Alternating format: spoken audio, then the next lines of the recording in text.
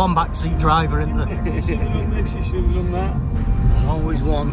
Car don't leave Oldham. Destination after 300 yards. The destination is on the left side of the road.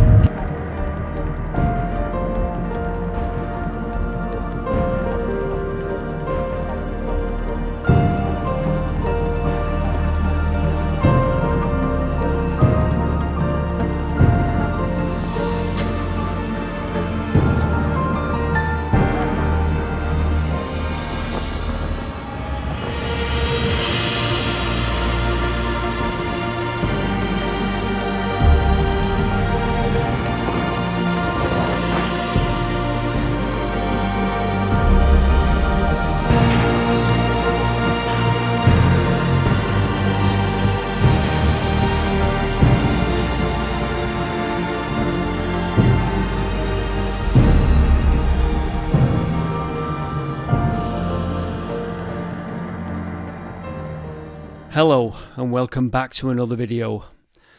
So this is us struggling our way to a place that we knew was rather remote, and we're in Yorkshire, by the way. So we know this place is remote, we're not quite sure how to get there, and one of us, who shall remain nameless, decides that they're gonna follow a footpath across the moorland that looks like it was going in the right direction.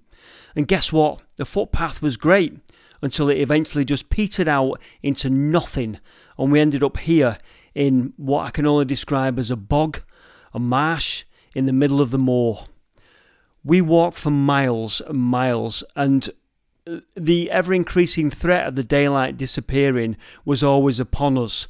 So we're under pressure here. It's early January 2022. Like I say, it's going to go dark in a couple of hours. We've still yet to get to the place. Connor's with us. He's not been out with us for a while. Curbex UK. And there's me, James, Roy, and somewhere, who shall come into view now, was John, who was swearing blind that it was that way. But anyway, let me share some of this journey with you. Martin's going the scenic route. There we go.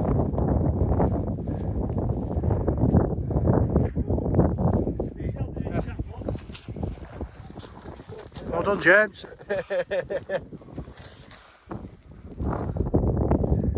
Hang on.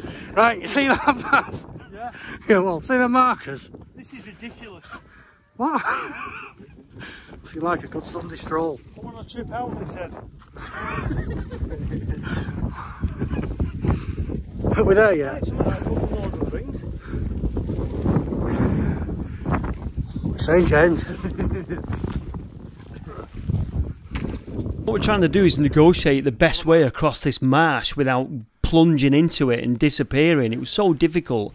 If you wonder what I'm carrying in the case, it's the drone that never got used, by the way, so that was another waste of time.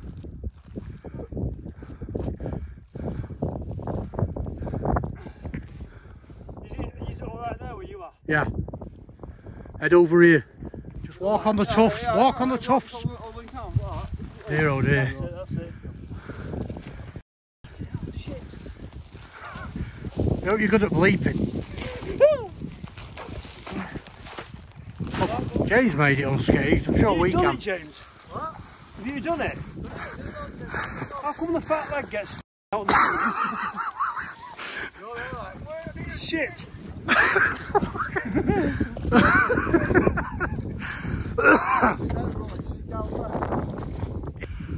We're back in and wheel.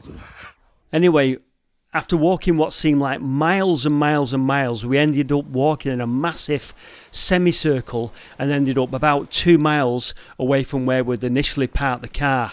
So we'd just come round almost in a damn circle. So having given up ever getting to this place, we decided that we were going to have a brew, because I've lost all hope now of ever getting here. So, brew time.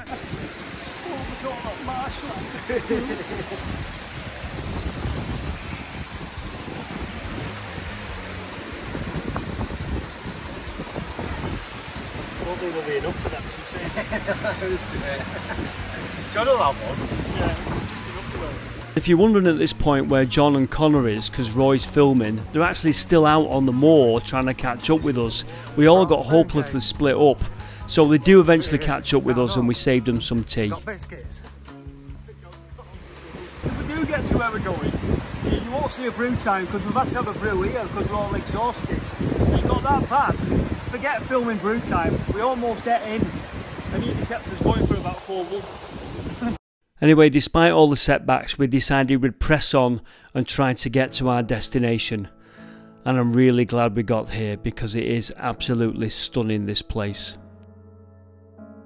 So it's a water garden and it's fed obviously via a brook that runs into this reservoir that then goes down that feed underneath towards this pump house here.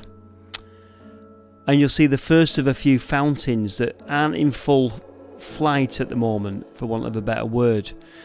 But in that pump house you can crank the controls and make that fountain go higher. But as you can see, the water then goes on this journey down there, down that sort of like culvert, and runs onwards now and feeds the rest of the water garden. So with the light failing, we had to just crack on and get the footage. So not a lot of talking now as I show you this place.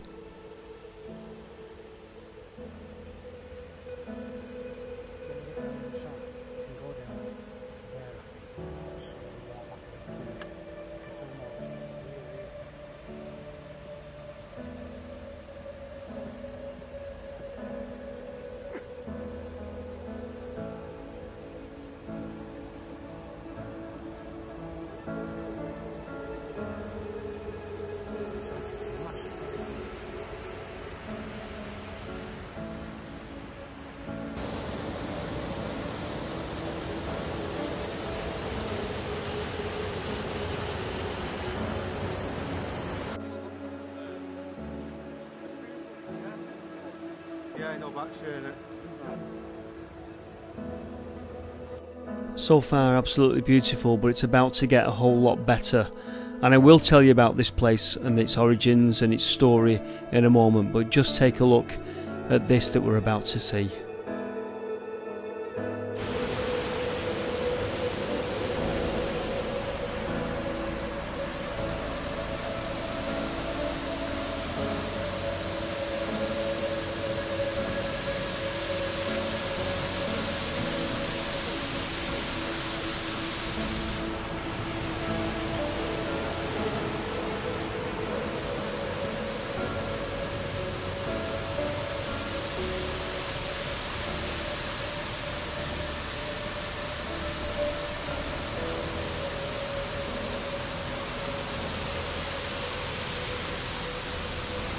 Okay, so this is Carr Water Gardens, and as you would expect, these are gardens, beautiful water gardens associated with a castle that's nearby.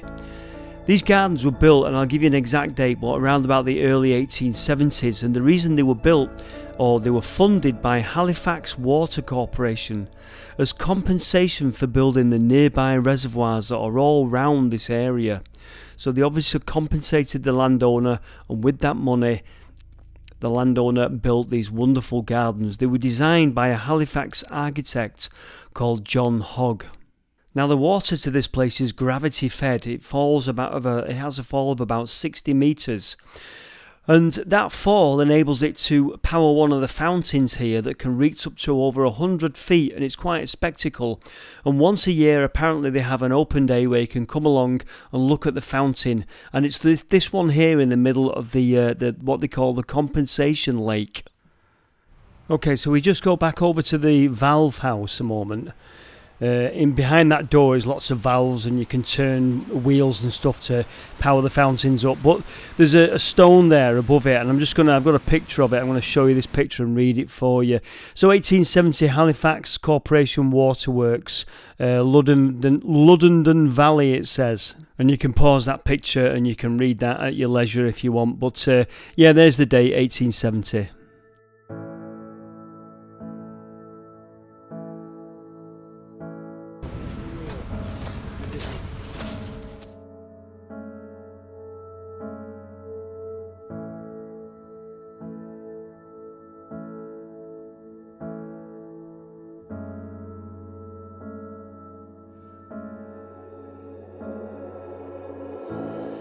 And so finally, at dusk, with the light failing, we make it to Carr House.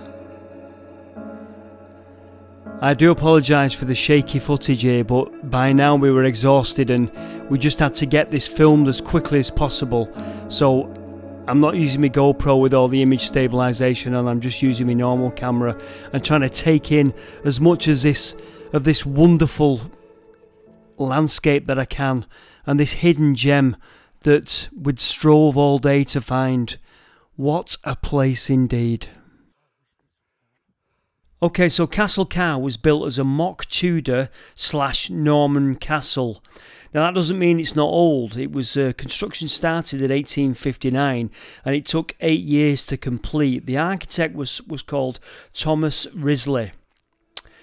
It was built for somebody called Captain Joseph Priestley Edwards, and there's quite a sad history to the place, but in the meantime let's just take a look around, and as we approach you'll see it's even got its own portcullis.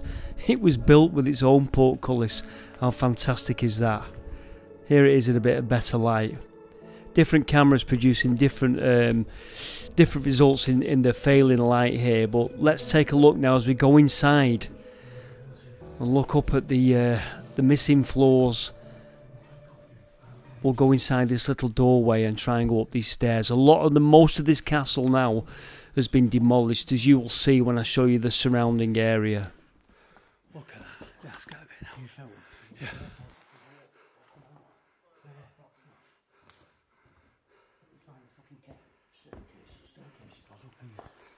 Watch this. And you can come out there and I'll film it. Right, so we're going through here. Yeah, we walk up the staircase.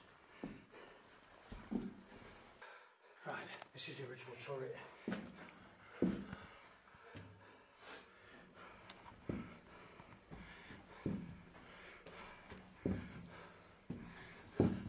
Oh dear.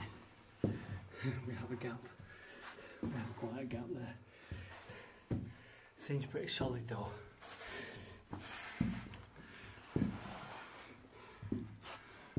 Shit. Solid. Wow. It's solid. Yeah. Watch it at the top, it's slipping. It's coming out there. I'll hold it to you so you can get it. Right. Stand on there. I'll put it here. Oh, you got one. I am gone. Okay, just nice and still. I've got you. Oh, we'll be pushing me forward, don't we? No, I'm pushing into me back. Right, okay. Right, okay. That's fantastic, isn't it? Right. So how did this place used to look? Well, this is it. And as you've seen from what we've shown you so far, the vast majority of it has been pulled down. So let's go back to the owner, the original owner, Mr. Joseph Priestley Edwards. Well, very strangely, he and one of his sons were killed in a railway accident before the castle was completed. The work was continued and the castle was finished by one of his remaining sons. And that son only lived in it for about 4 years before selling it on.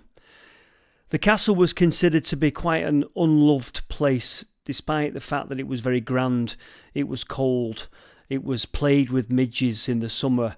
There were conflicts over rights of way with the other landowners, and when it went for auction in 1962 it was withdrawn from the market because the bidding only reached apparently £9,250. So demolition commenced. Now why was it not completed? Well, apparently the workmen are said to have abandoned the demolition because they said the place was haunted. Well, we never saw or heard anything, but you can't argue with the workmen that were probably there every day pulling it down. So that's the sad history of Castle Carr. Not sure the date on that picture, but it was used as a hunting lodge at some point before, in the 1930s I think. Rumour has it that ammunition was stored there during the Second World War, and then, as I say, in the mid to late 60s the demolition started. And I've got a lot of that information from the website you see there on the picture, which is katelysett.co.uk Lost Houses. So thank you to that website. Where James is. Yeah. I'll get you back. Cheers. Bloody hell. Look at the old fireplace there. No. Do you want to go for it? I'm better off without the light at the moment. It's because this camera will do it. Can I have the light to go upstairs? Yeah. I just love this fireplace. Fantastic, look at that. And I bet this place, it would have been so amazing to have walked around it before it was demolished, because I bet it was such a grand place. One description says it was kind of Hollywood, sort of Hollywood-esque. It was built so dramatically and in the style of, like I say, of Tudor and of a Tudor and Norman castle. And looking up here, look at that fireplace up there on one of the floors. Brilliant. And just out at the front of the house, to the left-hand side, these apparently are the remains of the kitchens. I think you're looking at, I think there were remains of ovens down here. So yeah, very interesting. And such a tragedy that they pulled this place down, it really is. And there you can see the house there, that's where they are in relation to the house. And all round in the grounds, this is just in front of the castle, are the remains of that abandoned demolition job. Look at the stone there. And then we head back down now towards what I said was what appeared to be the kitchen area that had been demolished, and these kind of windowsills, window frames. I don't know how to describe these.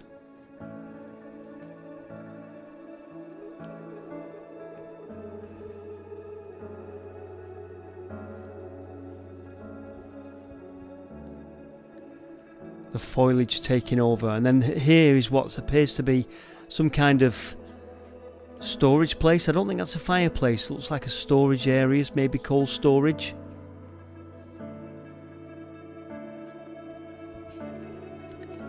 And then I found the doorway, and I had to just go inside and take a look. Now I was convinced, I couldn't see properly, but I was convinced this was probably a bit of a haven for bats. Just as I stepped inside, although I didn't see any hanging up. Are they bats up there? I can't tell. Can you tell? But anyway, I realised there were possibly bats on the ceiling. Don't forget, I can't see as well. I'm only looking at this in hindsight. So I just quickly made a quick escape because I didn't want to disturb anything. So we took the lights off and out we went. You'll see here more stone in the grounds. Now, as you can also see here, the light is fading. We're losing light fast, and given the journey that we had to this place, we were filled with dread about how to get back, because we knew we had to make a journey back.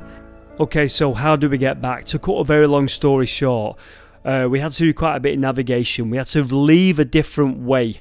And as we were leaving this different way, we were heading for a track, a path that you could maybe drive a four-wheel drive along, that we could actually follow in the dark, and we could get out of this place. But it led us to way away from where our cars were, so I had to organise with someone to come out, pick us up and drive us back round to our cars. As we're leaving this different route, we're going through these gates and all the rest of it, and on the gates it's saying private property. So I'm warning you now, we came in from a different angle. If you go in to Castle Carr, we believe it to be private property. So, you know, maybe just leave it at this video and go on one of the open days.